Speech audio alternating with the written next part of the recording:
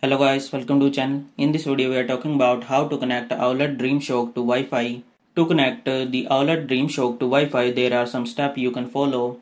First of all, you have to ensure you have latest version of Owlet app installed on your smartphone. After that, you have to open the Owlet app and log in or create a new account if you don't have any account.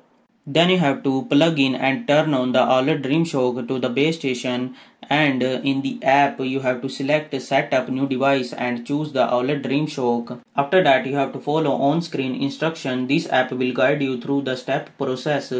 Follow the prompt to put the base station into pairing mode, and then when it is connected, you have to select your Wi-Fi network from the list and enter the password. After that, you have to follow any remaining instruction in your app to complete the setup process. After completing the setup, hopefully your error will be fixed. Hopefully this video help you to connect Owlet Dreamshock to Wi-Fi. Thanks for watching.